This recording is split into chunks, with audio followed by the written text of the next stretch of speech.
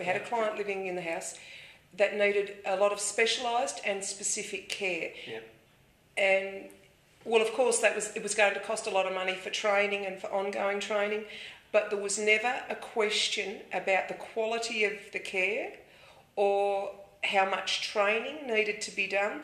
It was not a, yes, we'll think about it. It was like, no, we'll get it planned, we'll get it organised, and it'll happen. And that made a huge difference to the person that we were supporting, because it gave that person much quality, you know, in a difficult life. Yeah.